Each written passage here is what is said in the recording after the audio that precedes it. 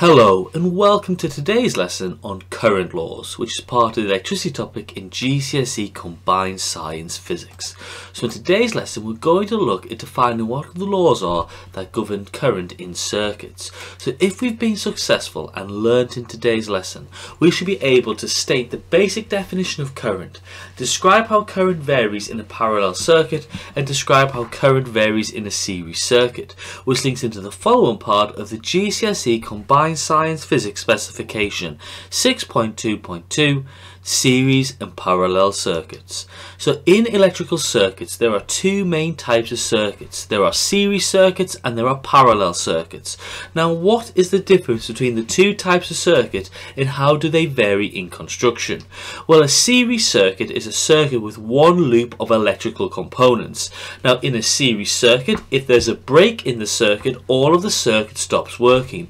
Now another way of describing a loop is as a path. So we can say that a series circuit is a circuit with one loop of electrical components, or one particular path of electrical components. So like a TV series, when there's one episode after another episode in a series circuit, there's one component after another component.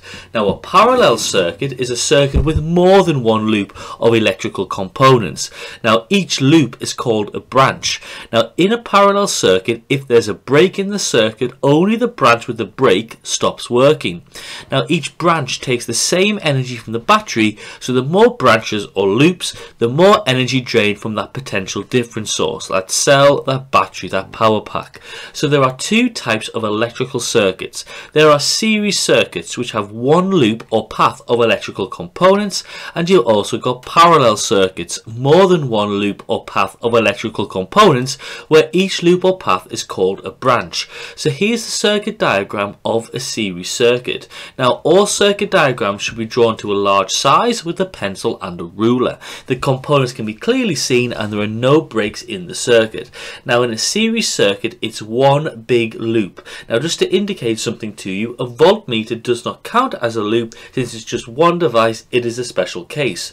Now here is a circuit diagram of a parallel circuit. So you can see that this is a parallel circuit as there are more than one loop, and each loop is called a branch. So current is the rate of flow of free electrons or charge in a circuit. Now conventional current flows from positive to negative, however the electrons actually flow from negative to positive. So it's a very important idea. Now there are three rules which govern electrical energy transfer in circuits, and these are called Kirchhoff's laws, which are named after the physicist Gustav Kirchhoff, who discovered them in 1845. Now Kirchhoff's first two statements relate to current in a circuit, the flow of electrons in a wire. So the first rule is that at any junction in a circuit, the total current leaving the junction is equal to the total current entering the junction. So we can say that the total current into a junction equals the total current out of a junction. And this can be shown in the following example. So you'll see here that we've got 6 amps going into the particular junction, so we must have 6 amps going out. So we've got 2 amps on one side and 4 amps on the other.